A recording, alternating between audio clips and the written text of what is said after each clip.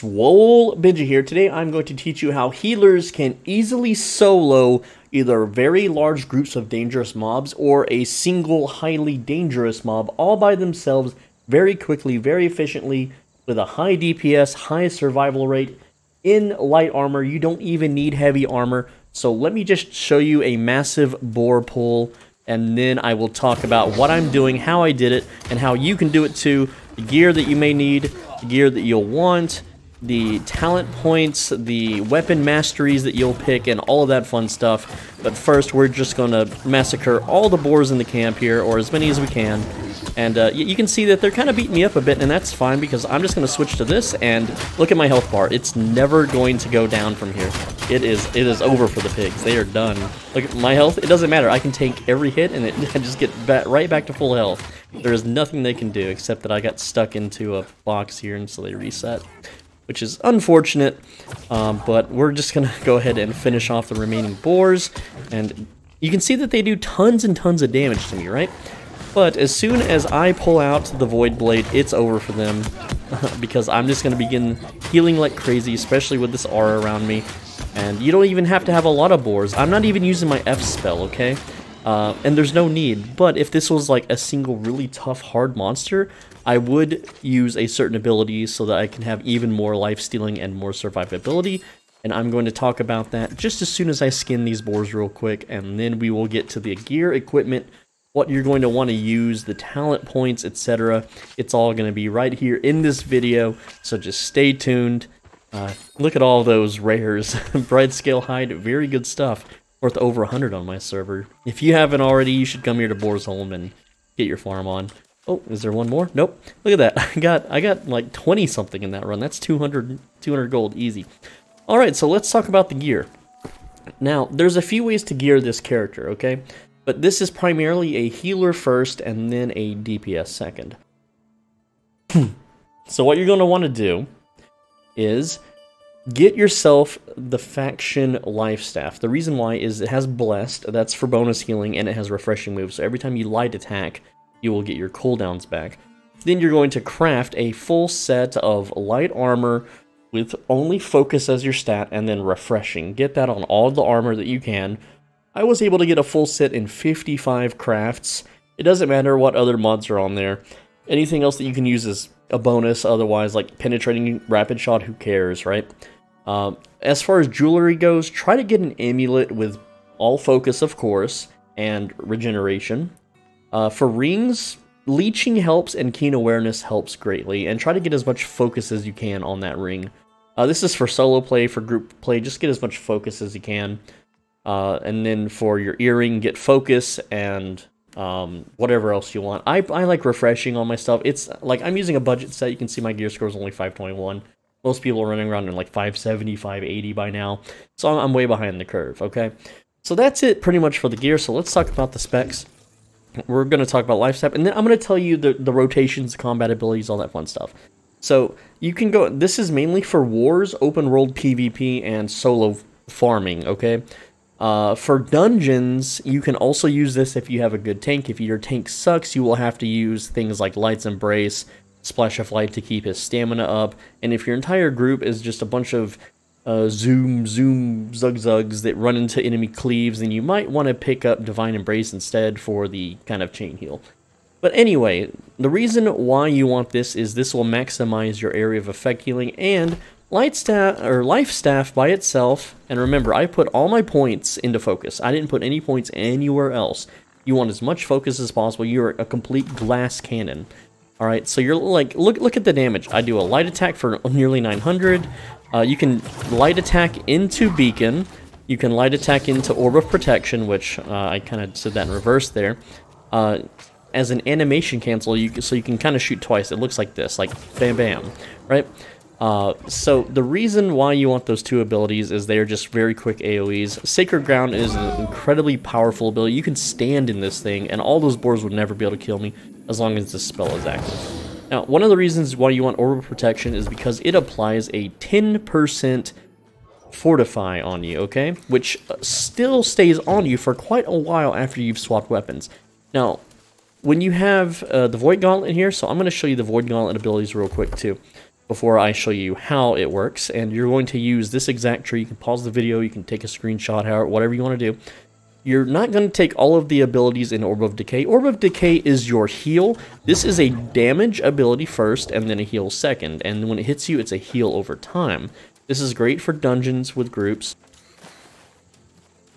You noticed in the boar fight that I had, it was continuously up constantly. So I was able to spam this ability and hit all the boars with it over and over and over again. Alright? And the reason why you don't take the last two abilities, you don't need to slow anyone. This sucks in PvP. This slow, by the time you cast it and hit them with it, it does nothing, okay? And then Detonating Orb, this actually works against you if you are a high actions per minute gamer, because I like to mash my abilities because they don't always go off due to latency and input delay. So if I'm sitting here, like, my ability is R, so if I mash R, it will just blow that orb up. I will never get the heal. And if you try to time the heal, then sometimes you'll miss yourself due to server lag, and you won't get the heal over time effect. Which, so it's better just not to spend those 2 points in anything, okay? Essence Rupture, which is what I did not use on the boars, looks something like this, okay? You put this on the enemy, they have this 3 lightning bolt icon, and all the attacks that you do on them are going to heal you for 20%, but when this debuff runs out on the enemy, it does a circle of healing around you. And the cool thing is when I pulled all those boars, I could have casted this like 6 or 7 times. And that would be 6 or 7 circular healings. And if you're fighting like a really big tough mob that's going to take a while to like chew up like an elite mob or something, then using that ability will constantly AoE heal around it. So you will be healed. You'll be healed every time you strike it. You'll get stamina back every time you strike it. It is the best ability for not only AoE mob farming, but also for farming very tough mobs. And in dungeons, you cast this on the boss, your entire party is healing themselves. It's great, okay? So those are your 2 heal abilities, and then, of course, your offense ability is Void Blade. I don't know why the way the wording on this is. It's actually more than 100% weapon damage, because if you hit them with your ranged attack, it does less damage than if you hit them with just a light void attack. Now, another thing, too, is that by having Refreshing Move on your weapon, so I'm also using this for solo play. I am using this because it has Keen and Refreshing Move. If you can get one of these with all focus that has Keen and Refreshing Move, go for it. For healing dungeons, just make sure that you have as much focus as possible, because you won't be meleeing too much when you're in a dungeon group as the healer role. Alright, and then these are the talents that I pick up. And of course, Void Collar, that is the area of effect that circles around you when you do 6 ability stacks. And the cool thing is that every single swing of your Void Blade counts as an ability. So I'm going to let this pig hit me here. And wow, the graphics are glitching. Okay, see, if you look at the bottom middle, I have 4 stacks, 5 stacks, and then 6 stacks. See this circle? This circle will heal me over time consistently and deal damage to all enemies around me over time. It is very powerful, and it will keep you alive, and all of these things stack like crazy. Oh wow, that's the first thing someone said in chat for hours. We'll suckle for Sandflux.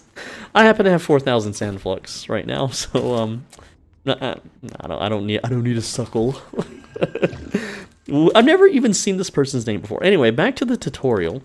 So the way that you want to mass pull mobs or to fight one really hard mob is what you're going to do is you're going to use your life staff and you're going to cast Orb of Protection on the ground. Now, with this ability, Aegis, that allows your Orb of Protection to become an area of effect, and that will give you a heal over time and 10% fortify. Then you're going to switch to your Void Gauntlet, and then you're going to tag him with your spells. So you're going to hit him with this. This will give you a heal over time. You're going to hit him with the other ability, which is called Essence Rupture, and that's going to allow all attacks against them to deal 20 or heal you for 20% life leech. You're going to activate your Void Blade, and you're just going to start swinging. And as you swing, you will get your cooldowns back, and you just spam your abilities as they are off cooldown. Now, you gotta watch your little buff timer. You see that little sword icon with 2 seconds remaining? When that runs out, simply recast your Void Blade. It will be up if you are swinging on an enemy because you will be getting your cooldowns back. Now, when your Fortify runs out, just simply cast another Orb of Protection at your feet. If you start getting into trouble, you can cast Beacon. And let me show you something about Beacon. I'm just going to hurt myself here a bit. For Beacon, you don't have to stand in the Beacon. Just run through this circle once, and it will continuously heal you for the duration of the circle. I'm not in the circle, and I'm still receiving the healing from it, see? So you don't have to stand in this circle. The only circle that you actually have to stand in, and I want to show you just how powerful this spell is. It's called Sacred Ground. Pretty sure it's called Sacred Ground. I just want to make sure. Sacred Ground, yes, okay. So you stand, this one you have to stand in, and it will heal you consistently, right? Now there's a little bit more to healing than just casting the spell, which, let me just demonstrate here. So, as a Life Staff user, you have a few passives. When you dodge, you will be able to deal more healing out, right? When you have a buff, which anything is a buff in this game, okay? This is 2 buffs. Dodging gives you that buff, that's a buff. All of those count as buffs. So you might as well just count this one as always on, okay?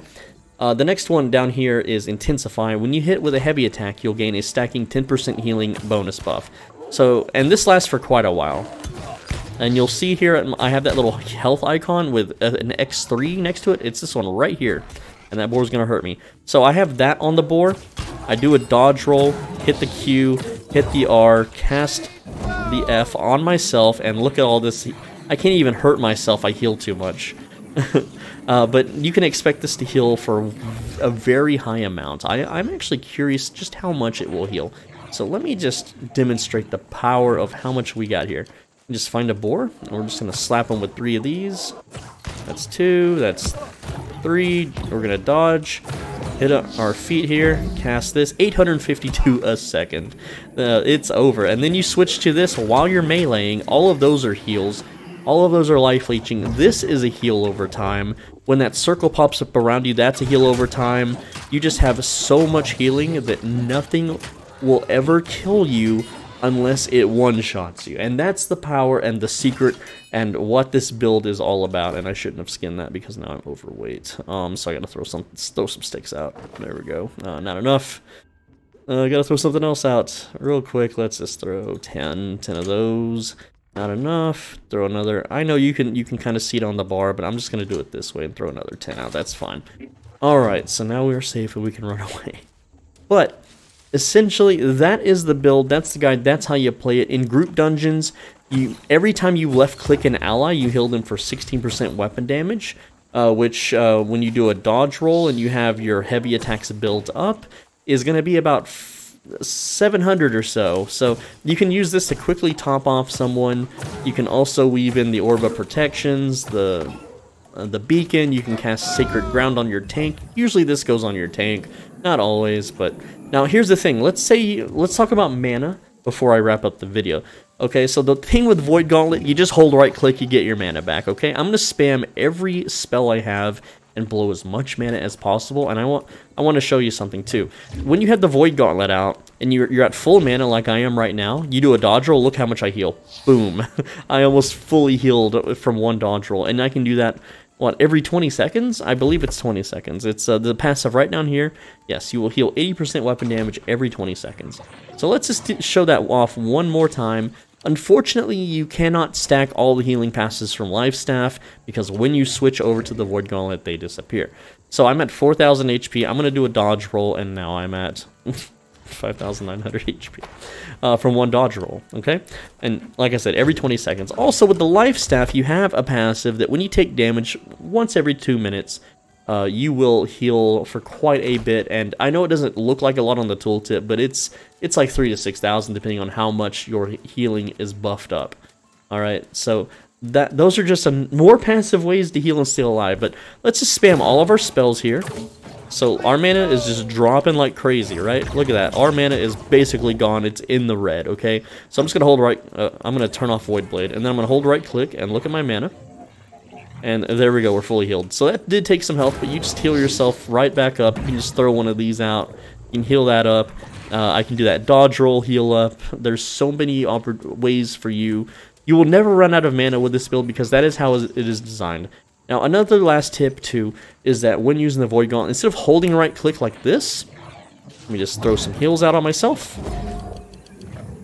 Tap right click and tap your weapon sheath button, and you will absorb yourself much quicker, and you will get mana just slightly faster, and it's not that hard. It's the same thing that you practice kind of when you do the dodge roll cancels, which I messed up and double rolled, but you roll and sheath your weapon and you won't stop. Whereas if you roll normally, you have that little pause at the end of your roll. You see that pause there? But when I weapon sheath and unsheath upon the end of the roll, or just spam it, like I'm just spamming it. I don't have to, I just hit roll and I don't stop moving forward. It's the same concept with using the Void Gauntlet to regenerate your mana. And there we go. And you basically you have mana forever. And if you're in a fight, like if you're fighting the boars, you'll notice I don't even have food buffs up. Okay, I'm going to show you one more time now. I got Fortify on. I'm going to aggro as many boars as I can. And I'm just going to roll around. Couldn't roll past that boar, so I'm going to take a hit. That's fine. Let's throw another beacon on. Hit this one. Come over here. I'm going to throw... No, that's a beacon. I'm sorry. Orb of Protection is what I meant to say. Last Orb of Protection. I'm going to switch to Void Gauntlet. Press R. Press Q. Start swinging. Press F. Press R every time it's up. Look at my cooldowns. They just come right back up. I can just spam this and look at my health bar. It doesn't go anywhere. It just stays. I'm looking at my buff bar, looking at my sword. It runs out right now, but all the mobs are dead. So another thing too, just to note, I can't skin those because I'm full of weight. When you have your Void Gauntlet out and you can swing, don't do the roll animation cancel I talked about, because that will end the spell, okay? That will cancel your Void Gauntlet and it turns it back into a ranged attack. Also, if you switch weapons and then switch back, that also disables your Void Blade spell.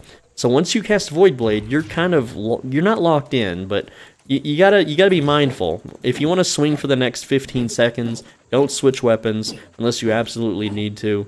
If you hit the enemy a few times, you'll get all your cooldowns back anyway. But if you are in danger, switch to your life staff, cast some self heals. And by the way, you'll notice that my icon was over here when I was casting that spell, but then it casted down here. How did I do that? I have my Alt key bound to my self cast to cast on me, as in self-cast, as in, yeah, you get the idea. I'm just in an OCD loop at this point. So yeah, that's basically it for this build. This build will let you solo elite mobs in Shattered Mountain if you want to, just one at a time. Don't try to AoE them. If you want to AoE down 20 elite mobs at a time, I have a video about that on my channel. Go check it out. Check out the playlist. I make a video almost every day. I'm SwoleBenji. Thanks for watching. As always, be a bro and stay swole. I will see you tomorrow. There is one more Void Gauntlet build I want to show you, but I don't have the gear for it yet. And the way that one works is it's a glass cannon all intelligence build. Be on the lookout because it's going to take me a while to make this one. It's full intelligence, okay?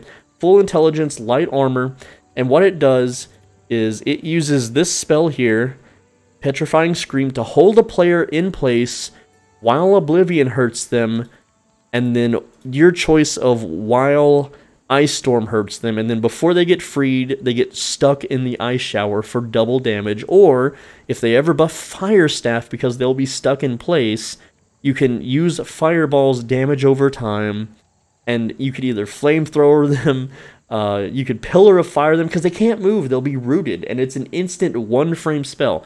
I can't show it off without respecking in this video for Petrifying Scream, but what you do is you basically just pretend this is Petrifying Scream. You root them in place, you swap weapons, and then you just burn them with Pillar of Fire, and that's going to deal, at maximum, with all the right gear, your Pillar of Fire will crit for 9,000 damage on a heavy target. So yes, it hits that freaking hard when you have 490 intelligence, which I don't have the gear for that right now, but if I did, I would show it off. It's in the future. It's in the works, guys. Take care. I will see you tomorrow. I hope you enjoyed this build. This has been Healers Can Solo very easy with this build. I'll see you tomorrow. Take care.